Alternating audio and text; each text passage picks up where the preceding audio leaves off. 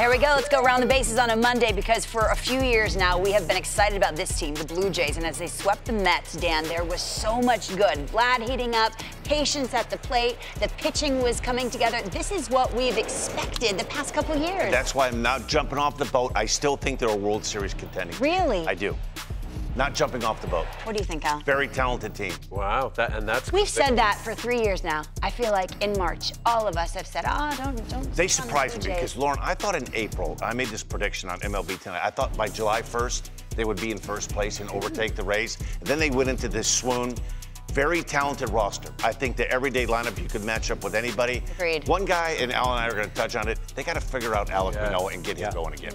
Manoah pitches tonight against the Astros. I mean, if Manoah gets going, I mean, what Bassett did on Friday?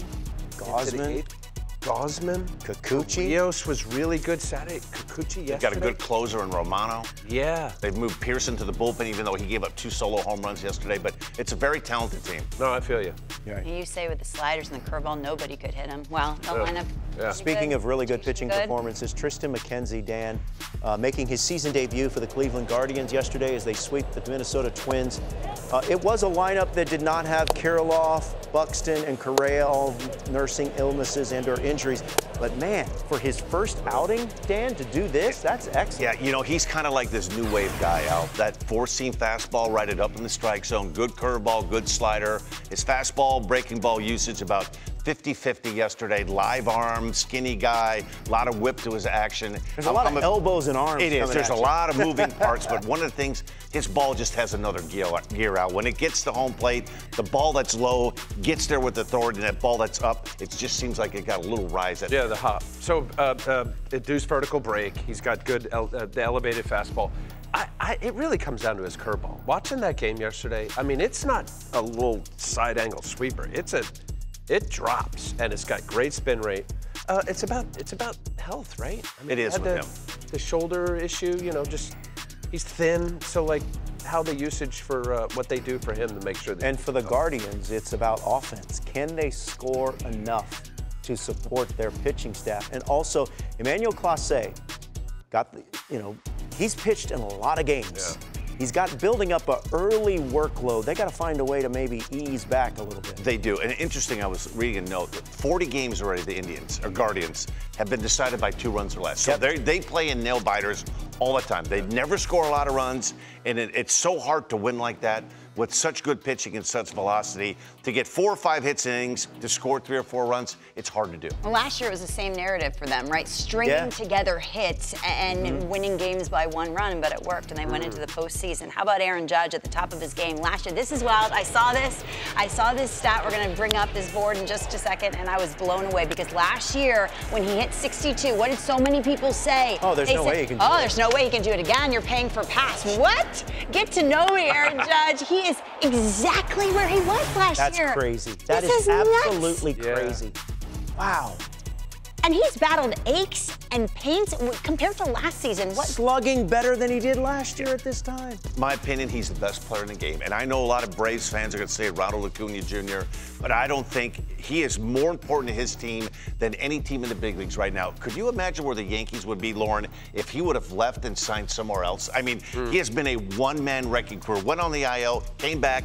He's done nothing but hit since. Ran through a wall in Dodger Stadium on Saturday. He plays great defense. He's a leader. He's the face of baseball, in my opinion. And now he's dealing with a toe injury, and he wasn't in the lineup on Sunday. You saw him when Anthony Volpe hit that home run in the 9th. He was top step. He's great. Hey, listen, superstars, and this isn't an indictment on all guys, but what he did in that game of running into literally the fence, smashes through it.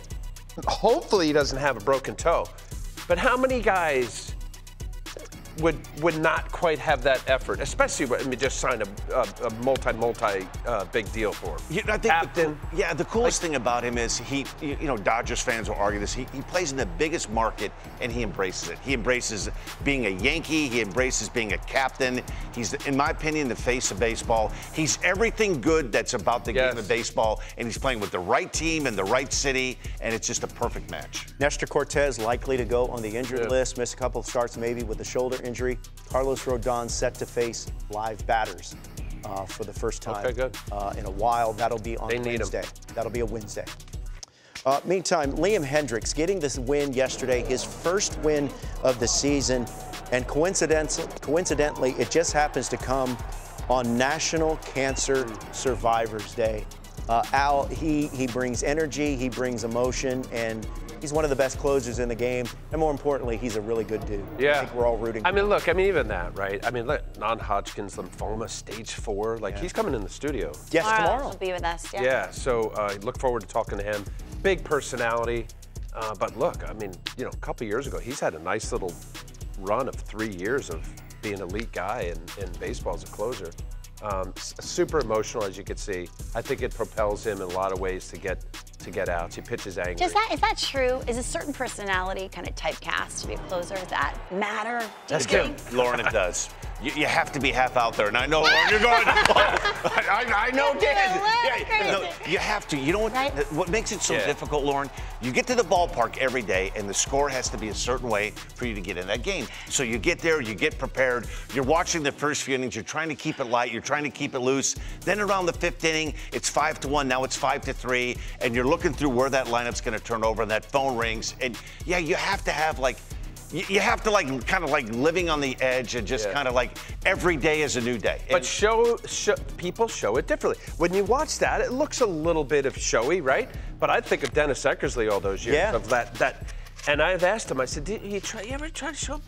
No, he's like, I was so into it. He was talking about being scared to death and nervous. Like how guys handle it. Yeah, the scary part of it, it's not when you actually get up to warm up, it's getting to that point in the 6th and 7th inning when you're sitting there and you're rocking back and forth, you're like, okay, and the phone ring, once the phone rings, you're like, okay, you kind of get to unleash you get to do your thing, but it's the waiting from the 5th inning to the 8th inning, it's awful. Third best. It is. I hated it.